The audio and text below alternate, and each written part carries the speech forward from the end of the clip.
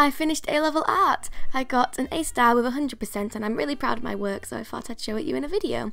I've also made a video showing all my A-level graphics work, which I also got 100% in, where you can see things like this, and this, and this, and this, and this, and I will link that at the end of the video if you're interested. Anyway, let's get started. What is art? This is the first page we have to do, just answering a bunch of questions like, what is art? Where can we find art? Who is art for? All them sort of things, and I did some sketches.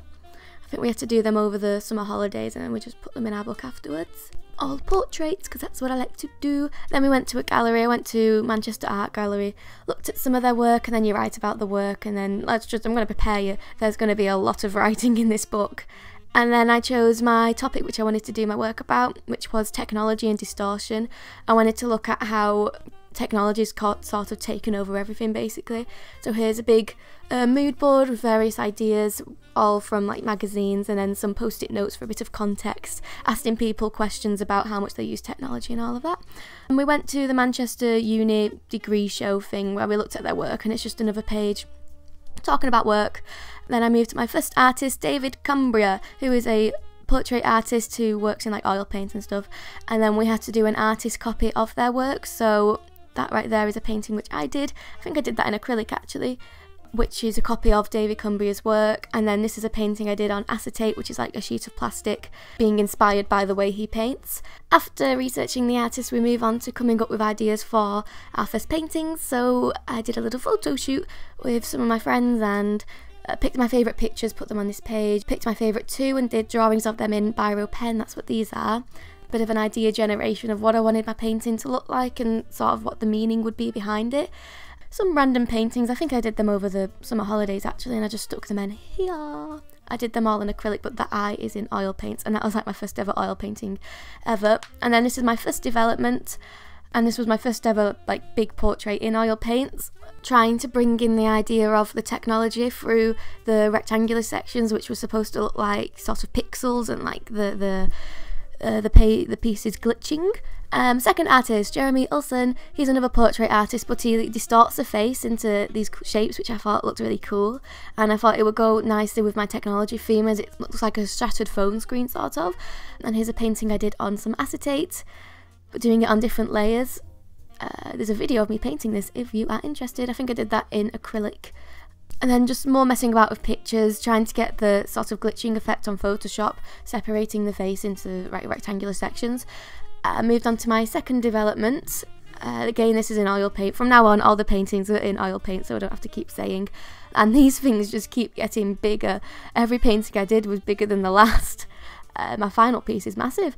Anyway, so this time I've actually tried distorting the face and bringing out sections. You can see I've painted the eye like that, and then from the painting I made this video to try and look like it was glitching. I did this by making like 20 images on Photoshop, all with the rectangles in different sections, and then playing them really quickly after each other. And they're all the pictures that I edited on Photoshop. And my third development, this was really inspired by Jeremy Olsen, splitting the face into the shapes like he does, but then I tried painting it more in David Cumbria's style, with the pops of red poking out here and there, and that's supposed to look like a shattered phone screen sort of, and there's a few rectangles about to sort of hint at the pixel technology look. And then idea generation, coming up with my ideas for my final piece. Some Photoshop edits. I knew I wanted to combine the rectangular shape thing that I did in my second painting with the cutout shapes that look like the shattered face. This is really hard to explain. So I tried to combine the two. This was my mock piece because I was painting hands for the first time ever, so I did a practice of painting the hands.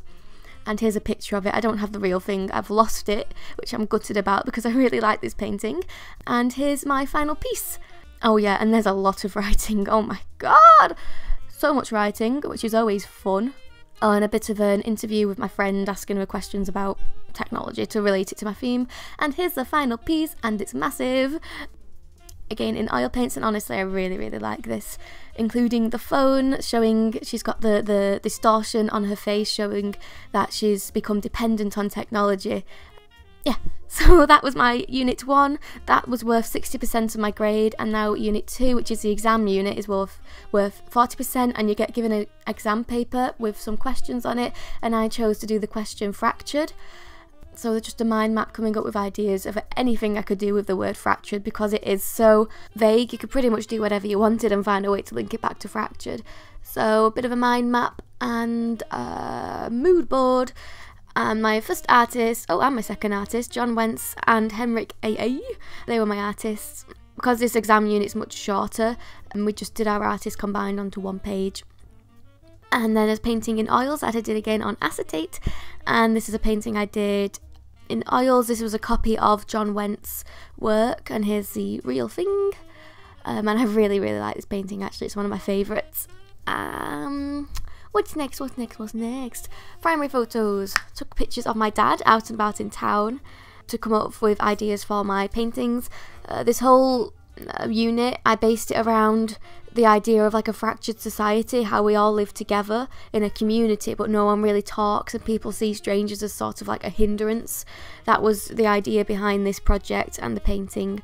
So these are just some sketches that I did in biro pen with my ideas for my paintings. And this is my first painting, Development 1, which was inspired mainly by John Wentz, which was my first artist. He gave me the idea to put like the colour behind and then paint over it in white, but with the colour sort of poking through. And it's the idea behind this is that these three men, they're all sat on the same bench together, but is anyone interacting or looking at each other? No. Oh, and there's my dad. His lovely little face. No, they're all sat at complete opposite ends of the bench to each other. Second painting, Development 2, same sort of idea, again of my dad. Took this picture in town of these people walking past my dad, and everyone's just ignoring each other, and the people, as they get further away, they start to fade out, because that's the way we feel about strangers. They're just blurs in the distance. That's what that was supposed to mean. And then I brought in this sub-theme of public transport, because I feel like that's where you can see the idea of a fractured society most, is when you're on public transport.